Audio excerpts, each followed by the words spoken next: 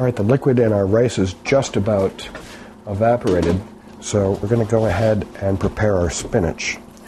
We're going to pull all of our stems off,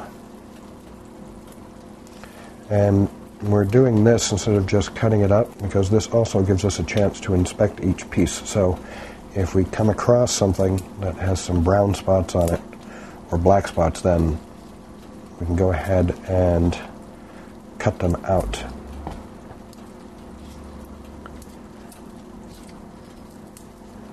And I'm placing them all one on top of each other because we are going to cut them slightly.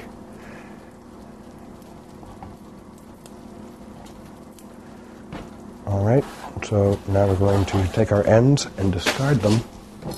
We're going to take our knife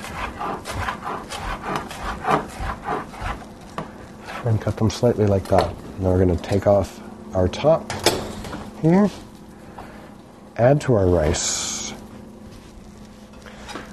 and then we're just going to give it a quick stir so that it incorporates with all the rice and starts to wilt.